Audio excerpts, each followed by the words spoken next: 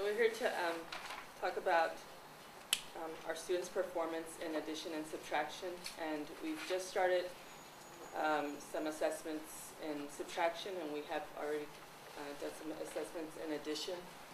So we were talking about how we wanted to start being a little bit more specific with setting up some SMART goals for our students as far as addition, and then setting some SMART goals for our students in subtraction.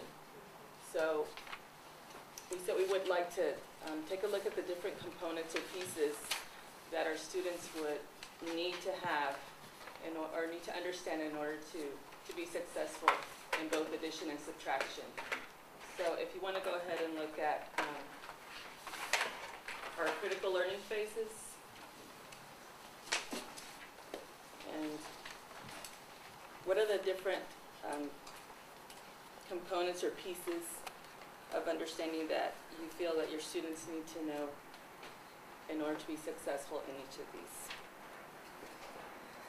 For me, it's just place value. Definitely, they know tens, groups of tens, and 10 plus more. Do they know 10 plus and 10 less and any number?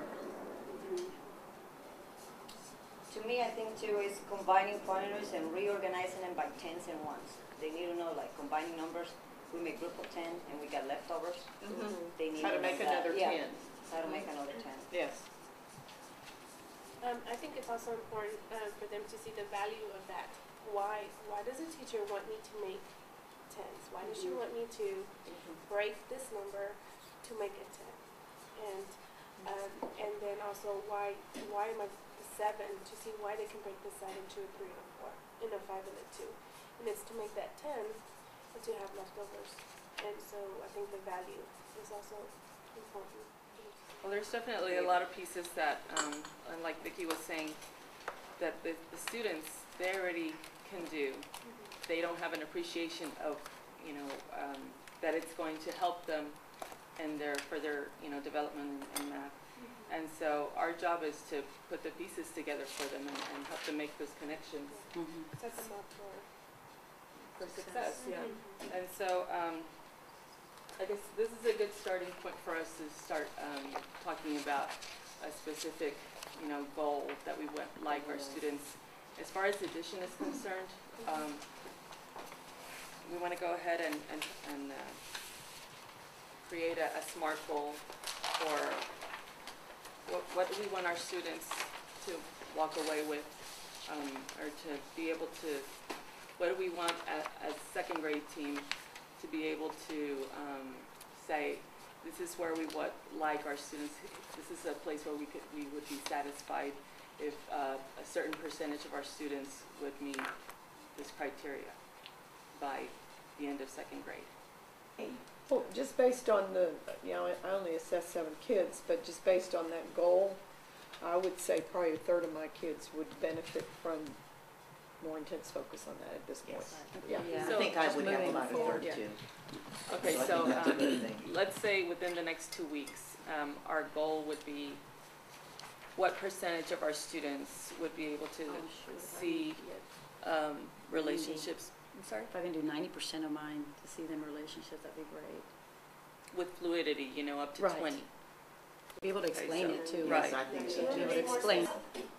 I really like what you said right now about what's the same about 14 and 33. That's a great question for number talk, which I haven't been doing that, so I think that's a wonderful question. I can start doing that for sure. She just said when we add, I worry about running out of cubes, but today we're subtracting. Why am I not worried about running out of cubes? So I thought that was just a really interesting or nice question, because what's going to happen, the number is not going to grow. We've got what we're working with. How or what we need to do to get our students prepared for 3rd grade. And in doing that, analyze the data that we've already collected, seeing what we're doing now and what we need to improve upon or change or add,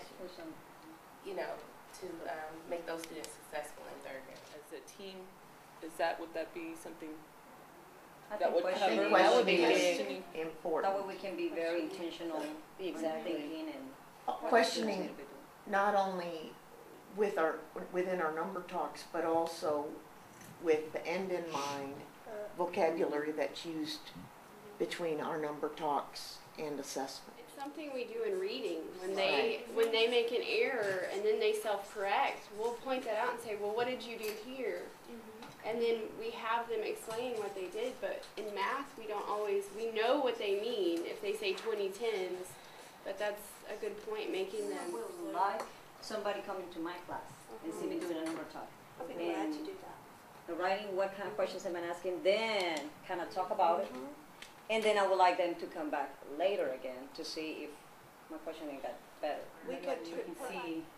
I did that last year with Lillian. We did some Yeah. of our stuff together Together, in class because then the kids in my class got to experience Right. the teacher. thought You process teach of her We student. could do more of that. So I are we also saying wanna take record time. Maybe we could do one a week. So there's a couple of things that you're finding valuable. Recording your, videoing yourself, going into each other's rooms. Do we want to plan a Partnering number talk up. together? Yeah. We could do that. Because we would have to come back and So partners planning number talk together. Yes. Yes. And then just let me know what you need as far as coverage or how you, well, you're gonna plan together and then work Have our together kids in your, together, yeah. with your kids, right? Okay, that's wonderful. That is. How about, how we're gonna evaluate ourselves? So we Yeah, come that's a good in question. and we're gonna see each other and then, What could you do? Well, I think one of How the are you ways gonna we could evaluate it is, Not just us, but maybe the students? but I mean, evaluate Their it coming reactions? across with the students is how they use How are you gonna know the they're vocabulary benefiting the students? that we're intentionally questioning, using within our questioning. Does Maybe that when make we sense? videotaped it in the beginning and then videotape again at the end and see, did the student vocabulary, did their talk, did it, right, how long of How a will time you do know? what's the range of time that we want to give the kids, you know, an opportunity to start using that vocabulary? And when we're visiting them in the stations, that's where we're going to be able to notice that they're using, you know, what we're We trying can- to get across to them. we So can probably videotape Kids our. that we are seeing for intervention every day. Even if we went ahead and, of course, we're going to miss some things and not say some things that we should have said once we go back and look at it. Record that session with them so that we can see what they're doing. Because when I'm looking at Bobby here, I may not see what Jenny's doing. And so if I do that and I look at the video and then I go back and I said, okay, this is what I need to work with them on throughout this, during my intervention time, just so that we're hitting all the points and helping all the students at the, you know, session or that time that we're visiting each other's classrooms, because I think we all have good ideas that we could bring to the table, and so that would be a good opportunity to show, you know, what I do with my students, you know, that are still needing intervention. That way, you can go back to your classroom and use that if you want to, and then when I visit you, you know, just getting ideas. I mean, making, you know, that time valuable. We're going to be looking at each other, analyzing each other's, if we're using the vocabulary, we're going to be just pulling a small group and showing what kind of things that we're doing for our intervention. Yeah, right? small group, yeah.